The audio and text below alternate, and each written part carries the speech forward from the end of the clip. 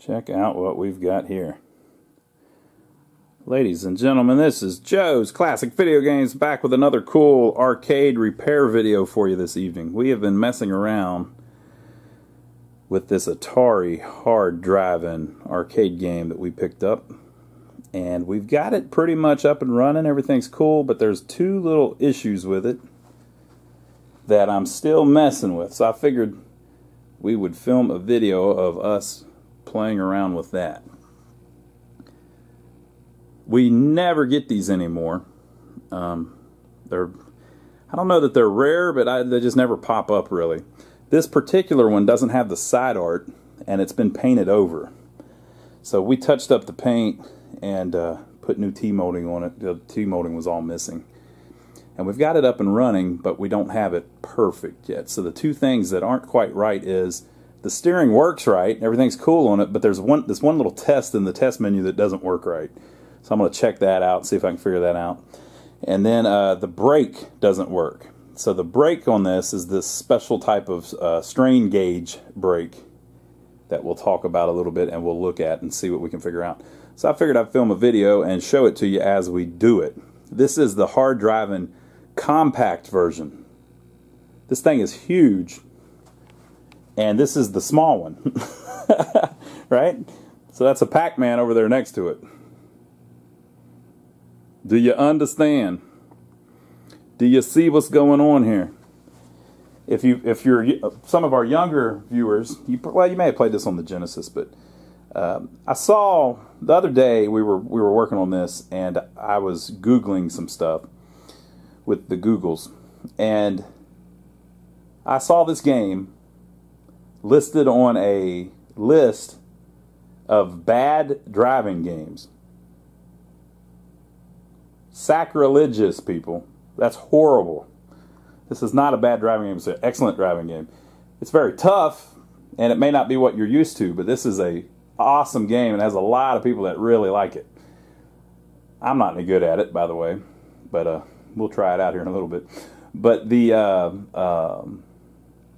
a lot of people love this thing. The draw of this game was that it was one of the first, at least. I won't say the first.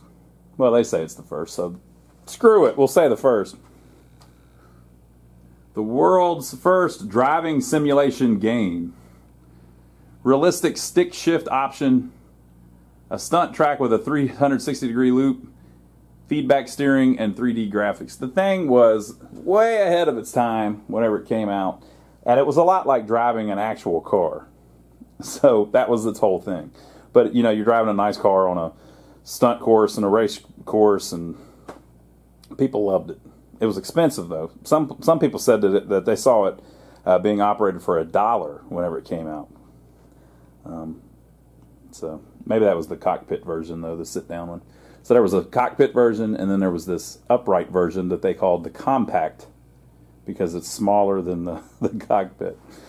And then there was a sequel called Race Drivin' that you really don't see too often. And then there was another one that was like a flight one, a flight simulator or something that used the same hardware. So I'm going to show you all the hardware and everything, and then we're also going to see if we can figure out the brake thing and the steering thing. Like I said, it plays good, but the brake doesn't work, which I don't use anyway. And the steering works. I can't find anything wrong with it, but there's this one test that doesn't react the way that I think it's supposed to. So we'll check that out. So let me take off the back door first, and I'll show you what's inside of it. So this label is on the back door. Compact hard driving self-test label. To keep the hard driving simulator at peak efficiency and maximum earnings, you should use the self-test to check the RAMs, ROMs, PCBs, and microprocessor systems, controls and coin options, game options, statistics, and histograms. Check these when you first set up the simulator, each time you collect money, or when the simulator is not functioning correctly and Joe's Video Games is trying to repair it. I'm going to add that in right there. Automated self-test. When you enter the self-test, the simulator automatically tests the program ROM and RAM, the GSP and the MSP microprocessor systems, the ADSP board, and the sound board. The check takes about 5 minutes. You can skip these tests by turning and holding the key switch. If you want to go to the attract mode, just turn off the self-test switch. The first screen that appears has information about the program, RAM, and ROM. The second screen that appears gives information about the ROM, RAM, microprocessor systems, and PCBs. If any of these are bad, see your hard drive and compact owner's manual. So it shows you all this stuff and how to go through all kinds of stuff, right?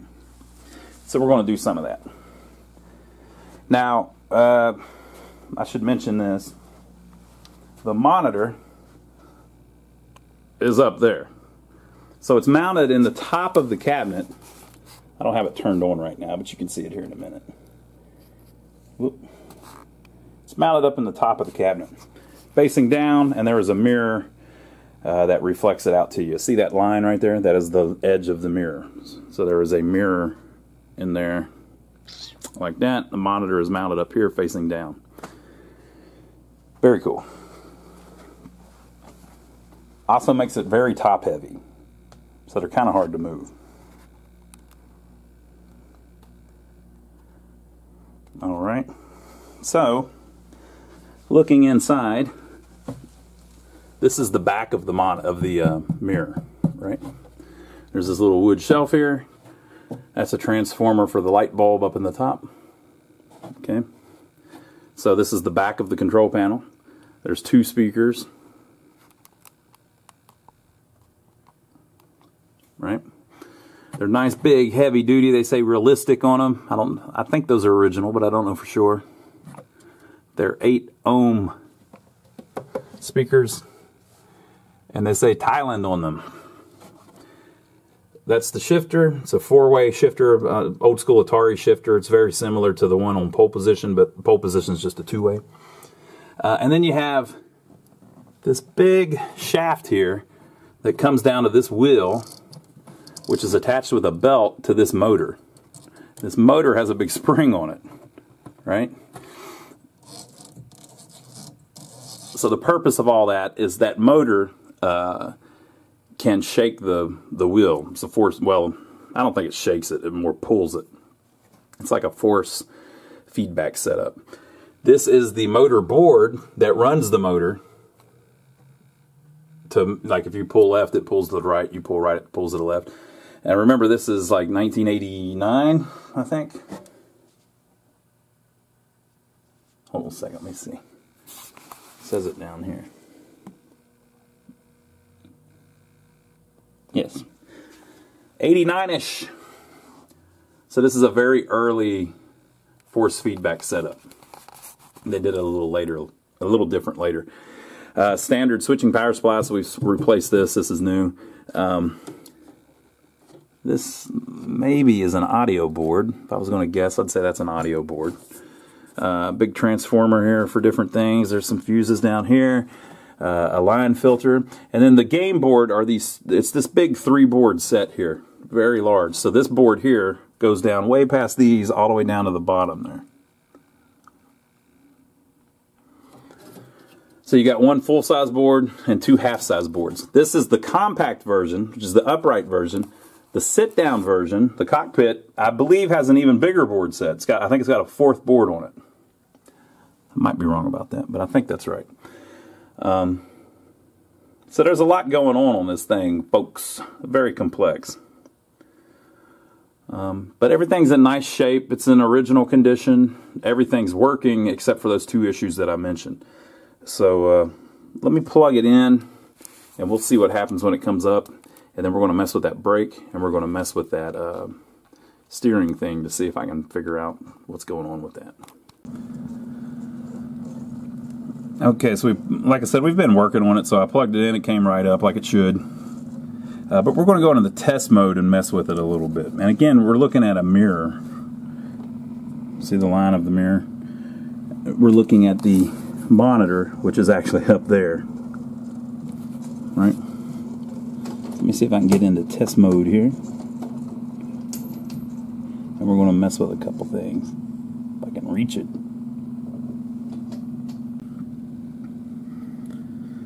Alright, so we're in self-test.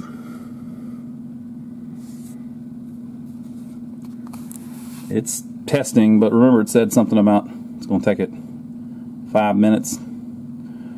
Program RAM, okay. Here we go.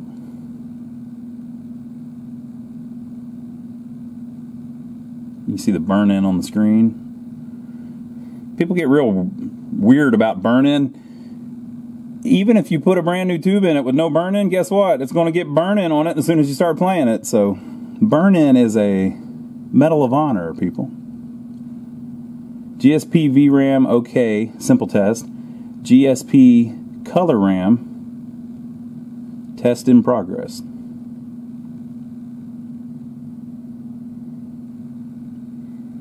It's testing our RAM, people. Okay. GSP color RAM was okay. MSP verify, 20 seconds.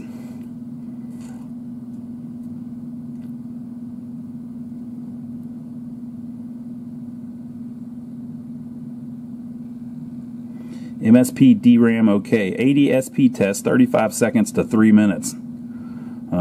This is the one that's going to take a while. But this ADSP, I think, has something to do with the controls. So we need to do this one to make sure that the brake and the steering seem to be doing what it wants to do.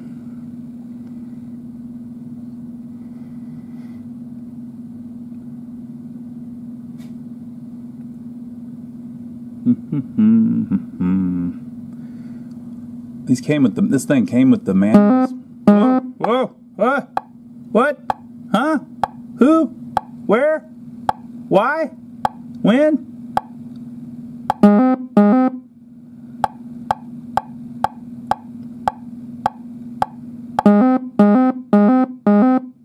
Freaking Atari, man. Okay, the ADSP board is okay, and the soundboard test is okay. Turn key to select sound wave ROMs are okay too. Turn key to select the test menu. Believe it will. Using the test menu, press the left coin switch to move down or to increment. Press the right coin switch to move up or to decrement. Turn key to choose item or to return. Test menu. Operator screens, set controls, control inputs, monitor test patterns, set time, disable broken controls, and special functions. Don't worry, we'll end up at the special functions eventually. But let me see, for now, we're going to get down to set controls. I'm going to show you the issue that we're having. Initialize pot inputs. Take your hands and feet off all controls. Then turn the key. Initialize steering limits. Turn wheel clockwise 4 turns.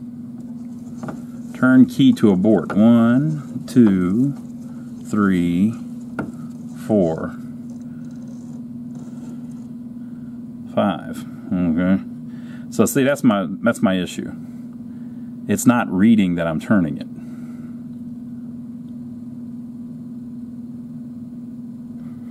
So as it goes across the top, it should say turn 1, turn 2, turn 3, turn 4, but it did not. Turn key to abort. So we're moving through that. Initialize force brake. Old maximum was 183, the range was 21. Take your foot off the brake, turn key to abort. Brake value 2. Brake value is out of range. Wait 10 minutes with power on and try again. Turn key to continue. Now earlier the brake value said 255. So we got some issues. I'm going to try to press the brake and see what happens.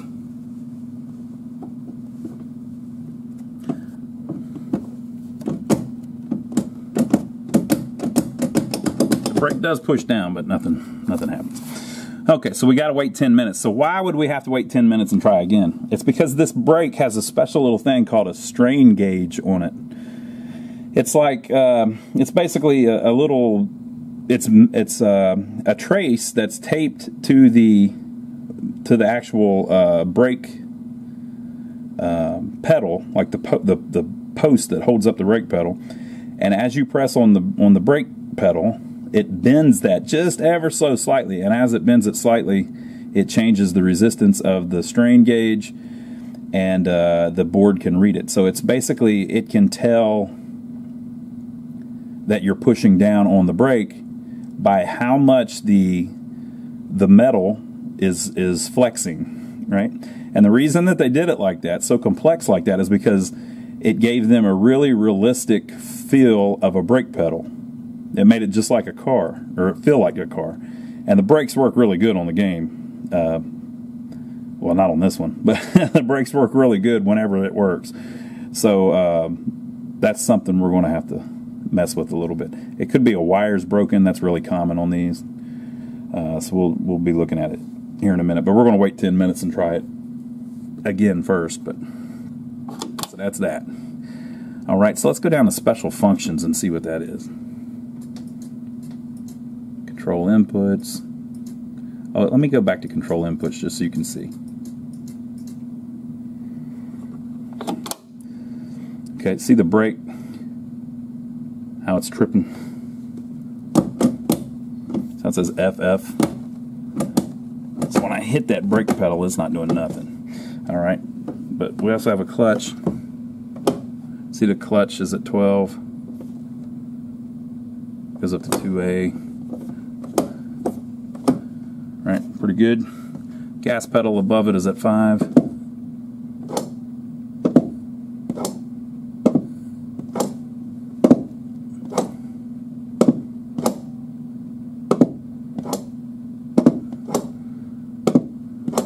Looking pretty good on that. Shifter. We replaced all the switches on the shifter, so it's shifting pretty good now. Pretty smooth. Everything's cool. All right, so you just saw that the steering wheel wasn't working right? It's working fine. But see where it says center edge? That's what that other thing was trying to figure out. So if I turn to the right, we get that. If I turn to the left, we get that.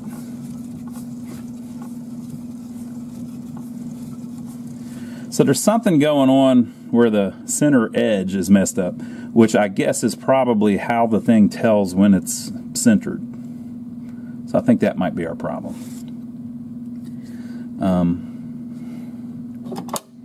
So that's what we're looking at. All right, so now we're going to go down to special functions. See what the hell that is. Special functions. Oh, what a letdown. We've already done all of that. What a letdown. All right, so mainboard GSP test, mainboard MSP test, mainboard controls, mainboard ROM checksums, mainboard ZRAM tests, ADSP board tests, soundboard tests. But let's do the controls.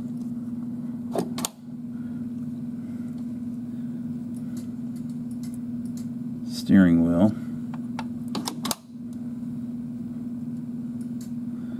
Send force.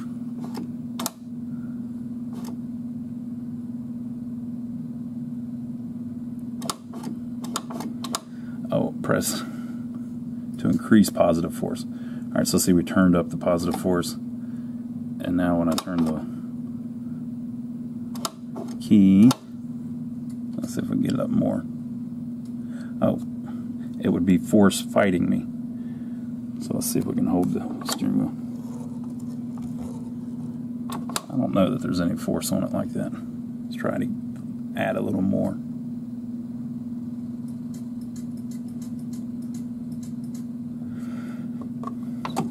Oh yeah.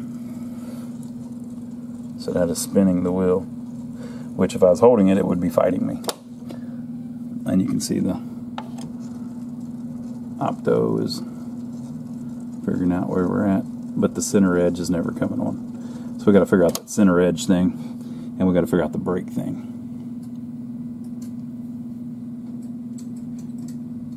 To exit, press increase and decrease at the same time. They're wanting me to press both both coin switches at the same time. All right, has it been 10 minutes yet? Where I can check my brake.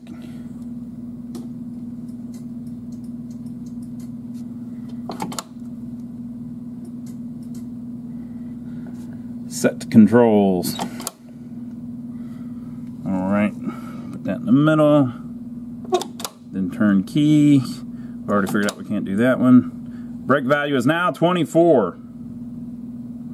Brake value out of range. Wait 10 minutes with power on and then try it again. Turn the key to continue. All right, so you saw it was at 2 earlier. Now it's at 24. There's something about the thing has to heat up or something. So we'll leave it on for a little bit and then we'll try it again. But first we're going to mess with the steering thing and see if we can figure out what that center edge thing is that they're talking about. Okay, so I'm looking in the manual, and this is the back side of the steering that we were just looking at. Remember, we couldn't see much because that's how we were looking at it. But if we were to look at the front side of the steering, over here on this side there is an encoder disc, right? So there's a little wheel that spins around, and this little board up here can read what position the steering wheel is in.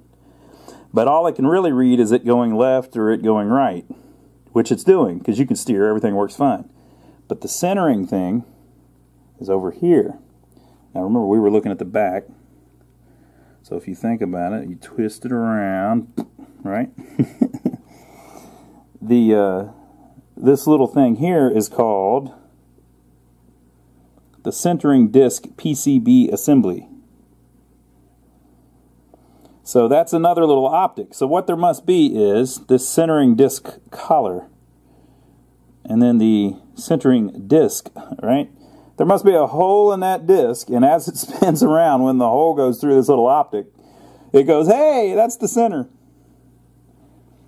So that must not be working right. So either it's unplugged, or probably more likely is that there's dust and dirt on the optic, and so it can't see it. So we're going to check that out and see if that, we'll see what that looks like. So we're looking at the back of it again, and here's the part from the drawing. There is the little board they're talking about. If you look, that little wheel goes right through that optic, and if you look, see how the disc has a little hole in it? That's so that when that goes by, that little optic can see it. So that little optic is not seeing it. So that's what we need to figure out. So this is that little sensor board, and if you look, there's quite a bit of dust on it. So we're just going to clean off the dust, and hopefully that'll fix it. Are there any? Might be a bad solder joint or something, but it looks pretty good.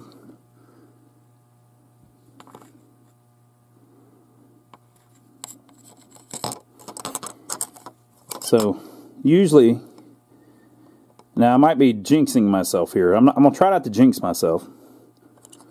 But usually, people, whenever they have a problem with something like this, they'll go, oh, that sensor's bad. Clean it first. But, you know, it could be bad. But I'm going to go with it's not bad. It's fine. It's just dirty. So we'll see. We'll see how good my luck is. I've put myself out there. Now I got to back it up. All right, so I'm going to try cleaning it. Literally, I'm just going to spray some Windex on a paper towel and run it through there and just clean it off, get it nice and shiny again, and then we'll mount it back in the game. Okay, so I have reinstalled that little sensor. Let's test it out here. Let's test it. Initialize pot inputs. Take your hands and feet off all controls, then turn the key. All right, so I got it centered. Turn the key. Initialize steering limits. Turn wheel clockwise 4 turns. Turn key to abort. So again, we're trying to get that it to tell whenever it goes by 1 turn, you know.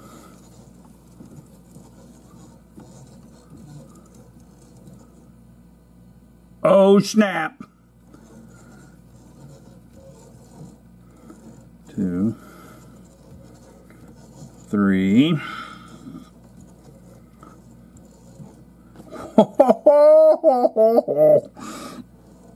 Now center the wheel, okay. Then turn the key.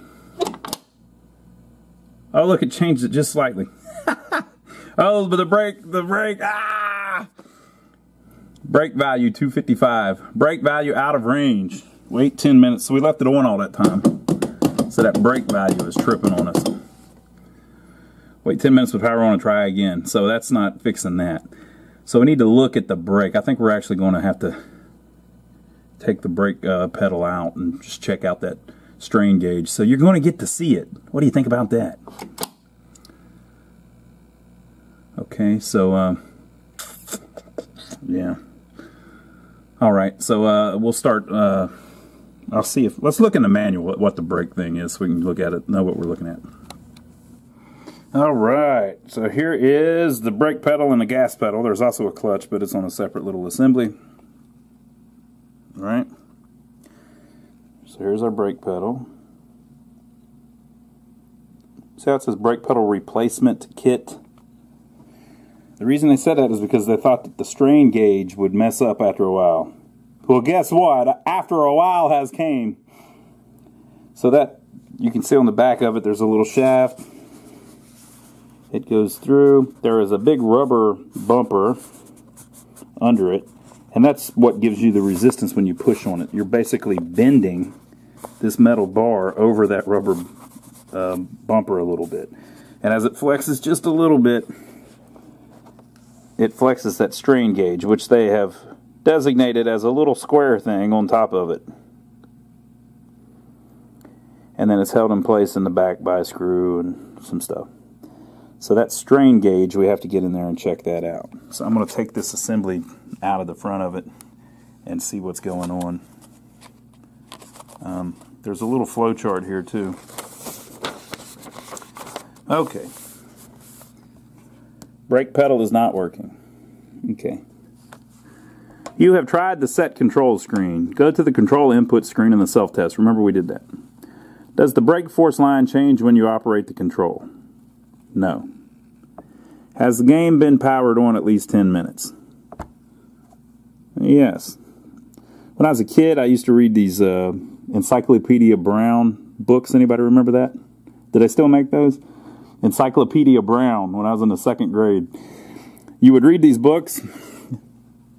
Slight aside here. You would read these books and it was like he was a detective. Right? He was a kid, but he was a detective. And so you would read the books, and at the end it would ask you, you know, basically you'd have to decide one way or the other. And if you decided one way, it would say, turn to page 83. And if you decided the other way, it would say, turn to page 91. And so then you would turn the page, and there'd be more of the story, and then at the bottom it would tell you to check pages again.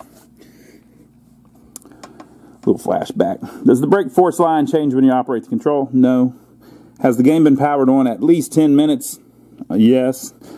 Does the brake LED on the main PCB dim when the brake is pressed hard?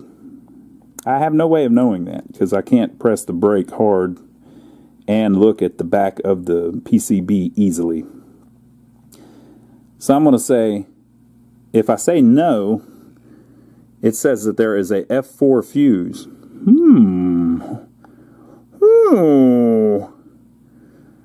If yes, check the connectors and wiring from the brake pedal to the main PCB. Check the strain gauge and the strain gauge bonding. Replace the fuse. Does the brake LED, blah, blah, blah. Troubleshoot the 8-bit AD circuit on the main PCB. So see, we don't want that to be the end of the Encyclopedia Brown story. So we're not going to do that. We're going to do it this way. No, that light doesn't come on. So now we're going to check the fuse. And it's either a bad fuse or you need to check the connectors and wiring from the brake pedal to the main PCB. Check the strain gauge and the strain gauge bonding. In other words, the glue. Okay, so I'm going to check that fuse, and then I'm going to pull out the whenever it's fine, I'm going to pull out the pedal. Okay, I pulled it out of the game, and as you can see, it's covered in dust. So I'm going to get a vacuum cleaner and get all that off of there. You see, there's a little bit of wobble in the brake pedal, and the strain gauge is underneath all that dust right there. So I'm going to vacuum it off, clean it off a little bit, and then we'll see what it looks like underneath it all. Okay, got rid of the dust. Check this out. So basically, the strain gauge is like a flat thing that is glued to the shaft of the brake pedal. And the whole problem is someone has glued it back on with just some like hot glue, and it won't work like that because the thing moves. Like it has to be able to be perfectly flat on that pedal. So I don't know. It could just be that since there's play in the back of it because that screw's loose. But here's the deal. Let me show you what I found in the manual. Always read the manual, people. Okay. Testing the brake pedal strain gauge and bonding. Have I mentioned to you before that Atari made excellent manuals? I mean, they really, come on. Here, let me prove it. So with the game, they gave you this schematic package, right?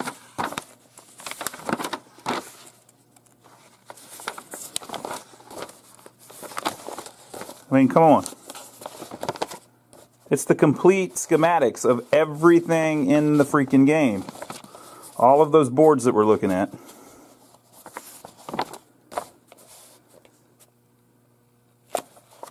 It's got it all, man. It's got it all.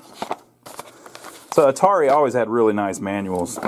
It's a damn shame they went out of business. Okay, so one of the things they were telling us in their really nice manual back then, testing the brake pedal strain gauge and bonding. If you have brake problems, we do. See the flow chart in figure 3.5. We did. If necessary, do the following tests to check the strain gauge and strain gauge bonding. Put an ohm meter across pins 1 and 2 of the brake harness connector. If the ohm meter does not measure 350 ohms plus or minus 10%, so it could be 385 or it could be 315. The strain gauge is bad or the connection is bad. Replace the brake pedal and the strain gauge. So I have connected an ohm meter. I haven't touched a thing. Connected the meter to the 2 wires. And we've got 349 ohms. So that means that our strain gauge is just fine.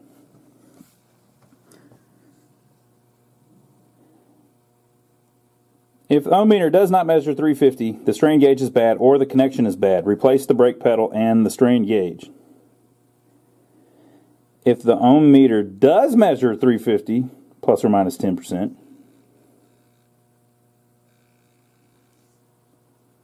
then check the bonding. Attach a digital volt ohm meter to pins 1 and 2 and have someone press hard on the brake. Okay, probably should have done that when I was in the cabinet. You can't get to the back of it though, that's the whole problem. Use a sensitive ohm meter to check the change in resistance since the change is only about 1 ohm. So when I get on that damn thing, it ought to change 1 ohm. If the resistance does not change as the pressure on the brake pedal changes, then the bonding has failed and you must replace the brake pedal and the strain gauge. Replacing the brake strain gauge. If you have tested the strain gauge and are sure that the gauge or the bonding is bad, you must replace the brake pedal with the strain gauge already attached, since special bonding techniques are required. Follow the steps in replacing the brake pedal. So basically what they're telling you is that you got to get that glued on there just right. And somebody's glued it on with hot glue, which I don't really blame them, but I don't think that's going to work. But maybe it could just be that the screw's loose, so we're going to try it. So I'm going to tighten up the screw, and then I'm going to press down on that thing as hard as I can and see if I can get that to say 8.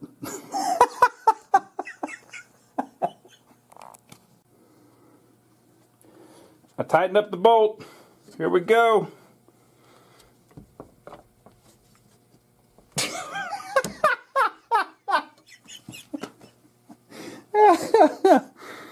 My arms are like legs.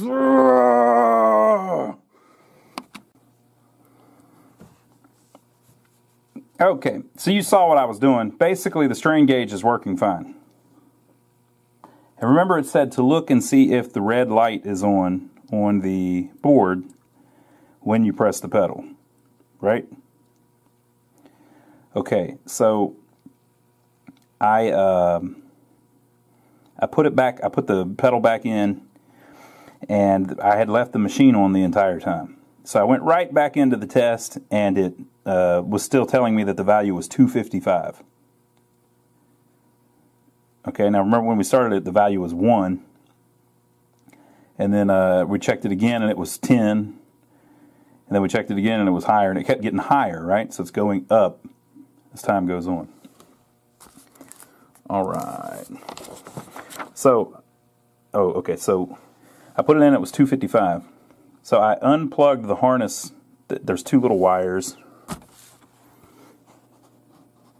Strain gauge. I unplugged the wires from the board, and there was a red light that went out. I plugged them back in, the red light came back on. Right? So I unplugged the 2 wires and checked resistance, and I was still getting 349 ohms, even all the way through the cable, like all the wires and everything. So the strain gauge seems to be working fine. It's a board thing, which is like, oh no, not a board thing. But you can't think like that, people. You have to think, well, if it's a board thing, I can fix it. Okay, so let's try to fix it. This is where it plugs in. It is pins 8 and 9 on J8. I've got grease all over my hands. I've been working on my truck. J8, pins 8 and 9. That's where it plugs in, okay? I turned the machine off, waited a minute, turned it back on. The red light was not on. I went back into the test, the controls test, and it was back to saying that the number was 1 instead of 255. So what does that sound like to you?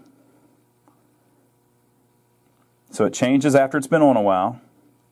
It's already telling you that check back in 10 minutes, things like that. So it's heat related, right? It has to heat up. Well, why would it have to heat up? Because it's something to do with capacitors, right? All right, so it plugs in pin 8 and 9, strain gauge. So if we flip through here, somewhere in here,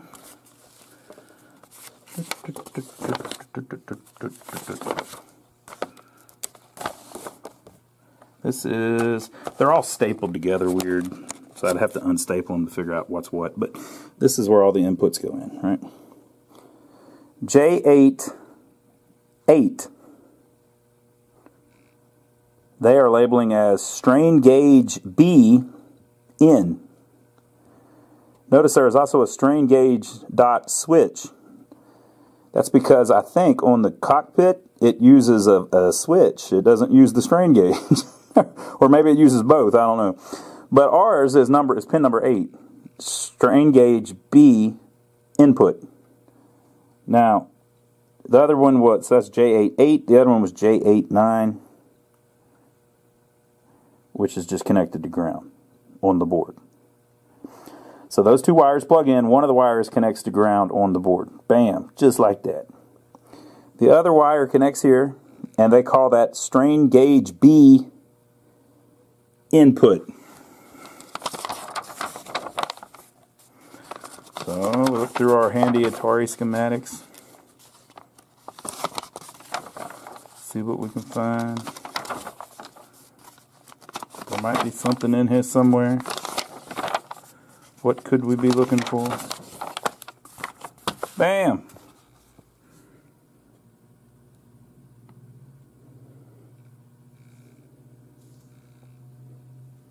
Look at this. They have a special little circuit drawn up. Strain gauge B input comes in here. And so on one side it connects to 10 volts. The 10 volts is created by taking the 12 volts and a 10 volt Zener diode and a capacitor to create 10 volts. Now see the little capacitor that says 0.1 and there's just 2 lines? That's going to be a ceramic capacitor. Those usually don't go bad. They will one of these days, but we'll all be gone by then. It's not a rule, but it's in general. They usually don't go bad. The resistor, it might, but usually not. It's a little 82 ohm resistor. And it's not labeled as like a high wattage resistor, so it means it's a 1/4 watt, which means that it's probably, they're not worried about it burning up. So we need to have 10 volts there, right? But look at this capacitor. See how it has a plus and a minus? That means it's an electrolytic capacitor, and they dry out over time. Now remember, it's saying that 1 ohm difference turns the pedal on and off. So if anything changes much, you got problems, right? So we're going to look at that capacitor. But even more importantly, so here's the input. It's tied to 10 volt through a resistor. And then here is a capacitor tying it to ground, a ceramic capacitor. Here's 2 more resistors. Here's another resistor. And then it runs into this AD711 thing. Up here are a couple resistors. Here is another ceramic capacitor. That diode there with the little lines on it, I think that means that's an optic or something. Oh no, that's the diode that I'm looking at. That's the one that's turning on and off. So that's an LED. And here's a resistor. But I've carefully cropped this to not show you this. 3 more resistors. And then what does that say? That says C368 1020V T. Now T stands for tantalum, I'll bet. And tantalums are known for screwing up. So here's what I'm going to do. I'm going to pull the board out, and I'm going to replace that capacitor. I don't have a tantalum though, so I'm going to put an electrolytic, which since it needs to be pretty precise, it would be better if you had a tantalum, but I don't. So I'm going to just put an electrolytic in it, and I'm going to replace this one with an electrolytic, and then we're going to try it again and see if it wants to act right. Here she is. Isn't she beautiful? Okay. Everything looks so fresh and so clean. Here are the 2 caps. So this 366 is the one that's used to make 10 volt. And this is the one that I think may be a tantalum because it's marked as T. It doesn't necessarily look like a tantalum, but there it is. Okay, so I'm gonna swap it, and we'll pull it out and see what it looks like, and we'll replace this one while we're at it, and we'll see what this thing's labeled once I get it out and I can look at it a little bit better.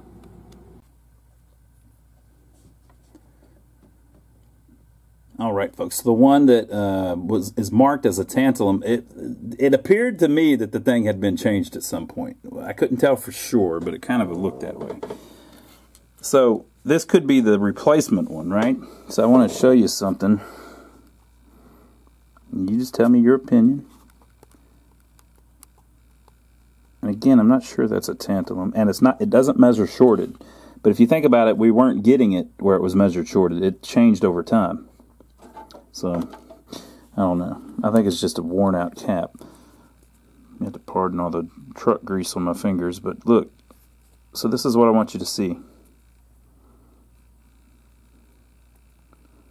Well, damn, if I can get it turned around where you can read it. Oh, yeah. There you go. Alright, so look close. 10 microfarad, 20 volt, 10%. So it's not too damn exact, you know. It could be 10% off. And then look at that. Is that a date code? Does that say 1984, 39, week 39? I believe it does. I'd bet money that's a 1984, week 39 cap. So they took, this is an 89 board set with presumably parts from 1989. I don't know if we've got anything where we can tell. Let's see if I can see an obvious date code on anything.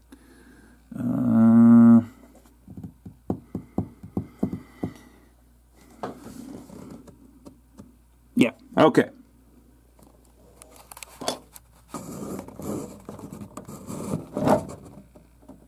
See the left transistor there? It says 8905. That's the 5th week of 1989. See the one on the right? 8822. That's the 22nd week of 1988. So whoever worked on this, it appears to me, took the cap off because it was a problem. Probably way back in the day. The only reason I could tell, the solder looked the same, but it looked like there was a couple little flakes of solder around it. So whenever you resolder one, there's always a little trash, you know, if it's not perfectly clean, and mine never are. So yeah, so see like to the right of that, you see just a little flake of solder there. So you can kind of tell that it's been changed. Well, eventually this solder will age and it'll look the same as the rest of it. Well, that's how these two looked. But there was a couple little flakes of solder around both of the pins. So it looked to me like it had been changed at some point. So some operator took out the original capacitor and replaced it with a capacitor that was 5 years older. So it was probably just a you know, something that he had laying around, or a new old stock. And there's nothing wrong with that, but sometimes things wear out. So again, I'm not criticizing the operator or anything, but I'm just saying what that's making me believe is that cap probably goes bad a lot. What do you think? Is that solid logic? I think that's solid logic. So again, I don't want to jinx myself like I did last time, but I think this might fix it. We're going to go pop it back in the game and see what we got, people.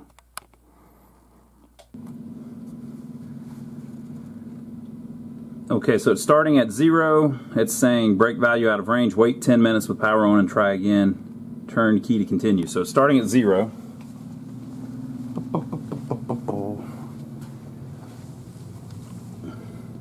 And this is the LED that eventually comes on whenever it's saying 255. So we'll keep an eye on that. We'll leave it on for about 10 minutes and then we'll try it again and see if the number changed. Okay, folks, it's been about 20 minutes and that LED has not came on. So I don't know.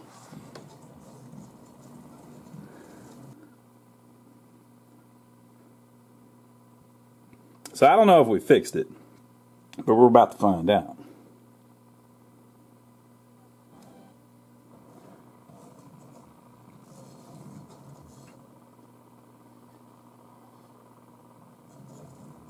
Actually, I think you can fall off the loop. Am I right about that? Or am I thinking about, I think I'm thinking about San Francisco Rush. Or Rush 2049, something like that. Okay, so let's go into the test mode. We're going to see if our brake is fixed. If I can find the test switch. That's one thing about it being dark. Hold key to bypass. Alright. Set controls.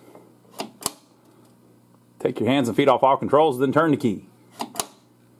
Turn wheel clockwise 4 turns, or turn key to abort. Well, we already did that, so I'm just going to abort it. So here it is, people. Keep your fingers crossed. If that damn thing says 0 or 255, it's still broke. Oh! I wonder if, though, since it's a 0, if I can press the range was 21 before, so it should have been so I should be getting something like 162, but I'm not. Let me try just pressing it and see what happens. Oh.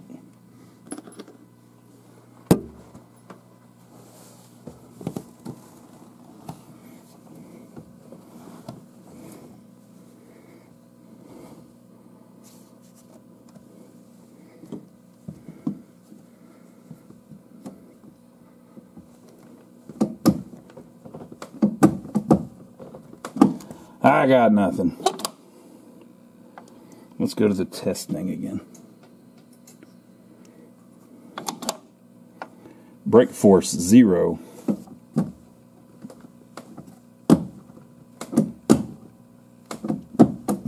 Well, I think we stopped it from from rising to 255, but now we can't get it to go off 0. What the hell? Maybe I don't have something plugged in. What about that? I'm not getting nothing. I guess it could be that AD whatever chip.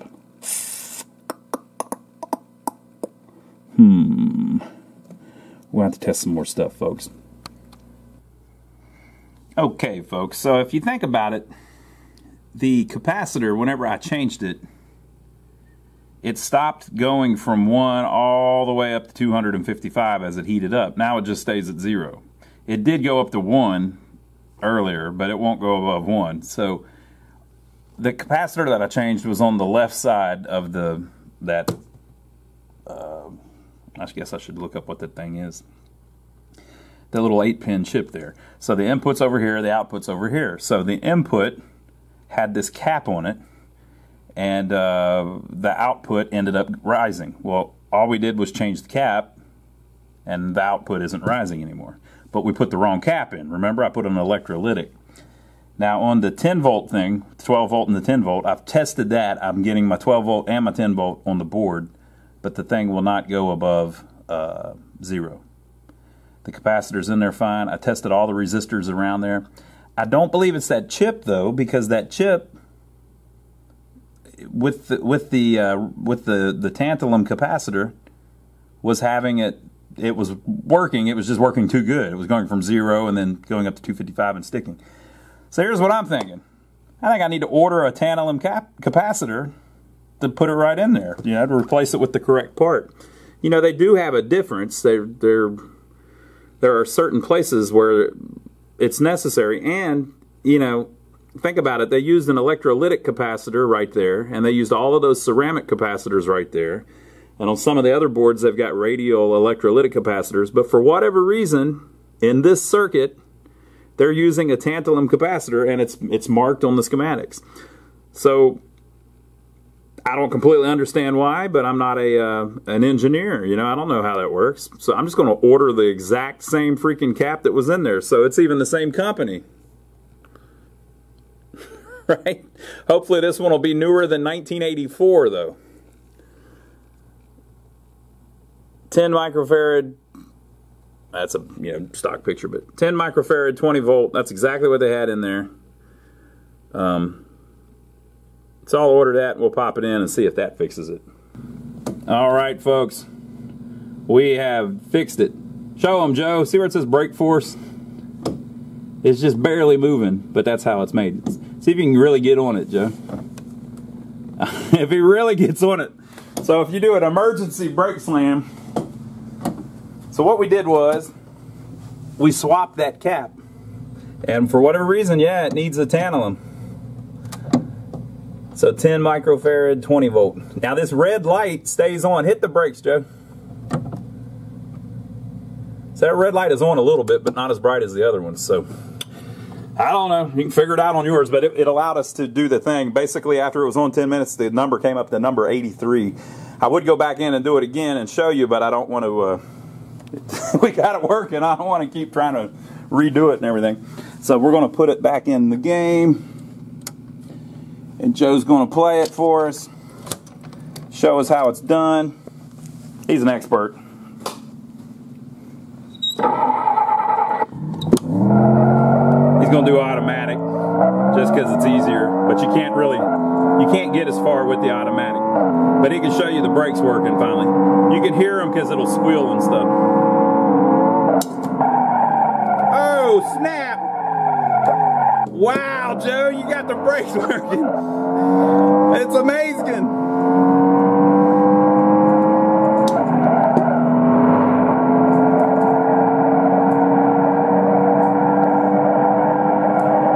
Well, we're going to get a good wreck out of this one. I can see it coming. Look how fast he's going. He's about to wreck the hell out of this thing.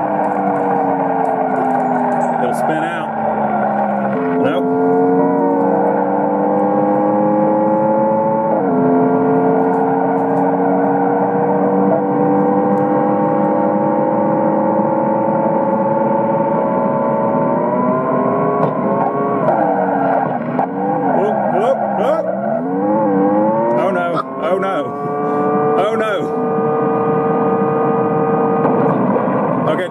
Don't hit abort. All right, boy, that's pretty good.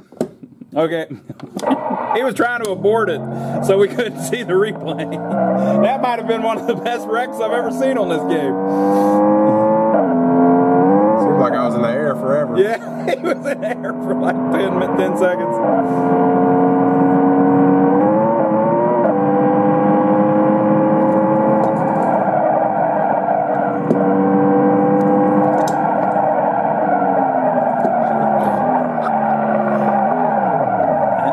Somehow you didn't wreck, so it won't do a replay. Somehow you slid through an 18-wheeler.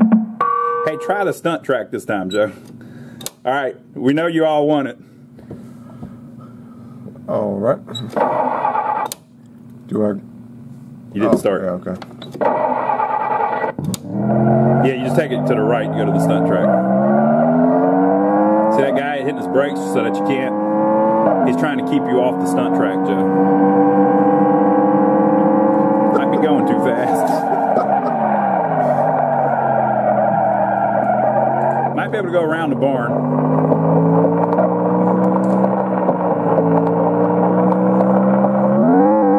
Okay, you fell off something. It says you're off-road again. Okay, you about got it. All right, here we go. Fix that shit.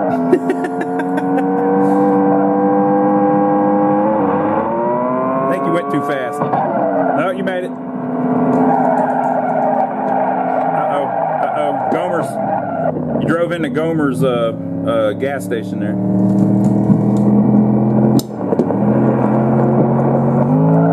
Really, once you get the hang of it, it's better to use the, uh-oh, you're in trouble. You're going to fall off.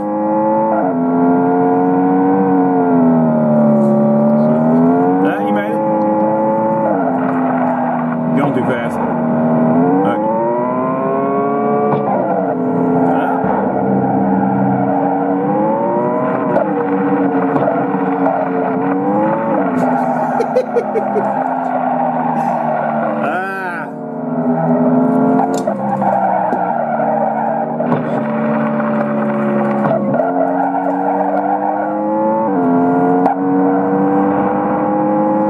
Once you get pretty good at it, if you drive it with manual, you can do a lot better.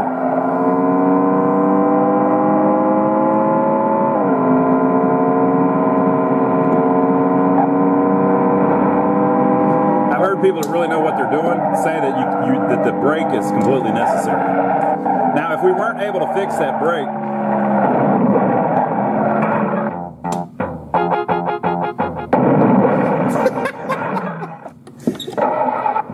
if we weren't able to fix that brake, there's a setting where you can disable it, and it makes it where when you let off the gas, it puts on the brake. Oh man, you almost made it.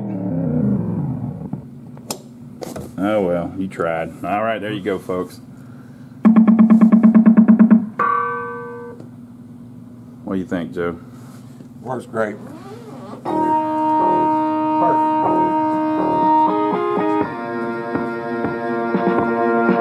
Phantom Photon, number 2. Oh, you were number 1. You were better than Mustang Sally and Leadfoot. And I can't drive 55. Look at him. Too late. All right, so that's what I was saying. If you can't fix the brake, there's a thing in there you can set to disable it. And whenever you do that, whenever you let off the gas, it hits the brakes. But it's better if you get the original one working. So we're very, very happy that we got it up and running. That's very cool. So I hope you enjoyed it. Leave your comments below. Let us know what you think about it. Hard driving. This is the compact version. That's smaller than the sit-down. Hey, Joe, I've told them the story before. Tell them the story about the sit-down hard driving that we got back in the day. It was huge. It took 4 of us to get it in the house. So it was me and Joe and my brother Donnie, and we couldn't get it in the house. So we had to ask a girl to help us. There were steps. It was that bad. There was one little step and then another little step up into the doorway. 3 guys couldn't get it in without a chick's assistance. That's how bad it was. She had to hold the door open. So we got it in the living room and it sat over in the corner. We got it all working, didn't we? Yeah. We had it all working and everything, so we had it in our living room for a while. That was a long time ago. We sold it, and we haven't had a sit-down cockpit version since. So they're a little harder to find that are still working. A lot of times these big games like this, the operators literally threw them in the trash. Because once they stopped making as much money and they weren't selling for much at the auctions, they'd just trash them. If the thing was broke and they didn't want to spend the money to fix it or even take the time to mess with it, and it was big, a lot of them got trashed. So that's why you don't see a lot of the games you remember from back in the day that were big, huge ones. So, alright, so man, I'm happy we got this thing fixed. So leave your comments below. That's how you fix the steering, and that's how you fix the brake. And let us know what you think. Make sure to give us a thumbs up. There is a link down below to our Amazon page. All you got to do is click that link before you go to Amazon, and whatever you buy while you're on Amazon. So let's say you want to go get some socks.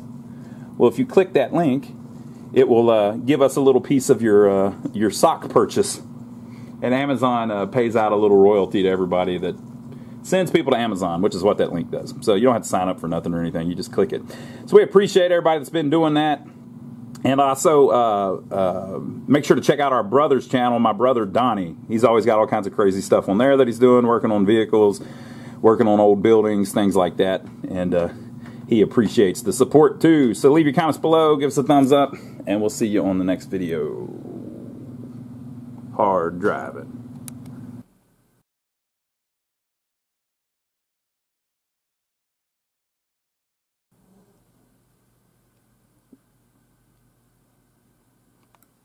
All right, folks, you all hear that?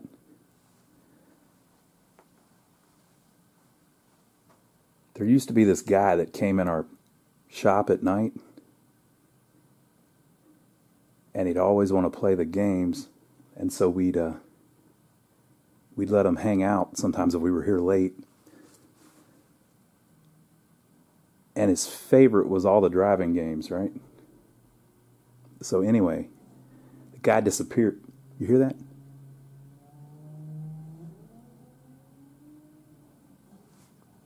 The guy disappears and he stops coming in, right? And we haven't seen him for a while. So one day his wife comes by and she lets us know that he passed away, right? His name was George. So anyway, ever since that happened, we keep... You hear that? We keep getting this weird thing where every time we get a driving game in,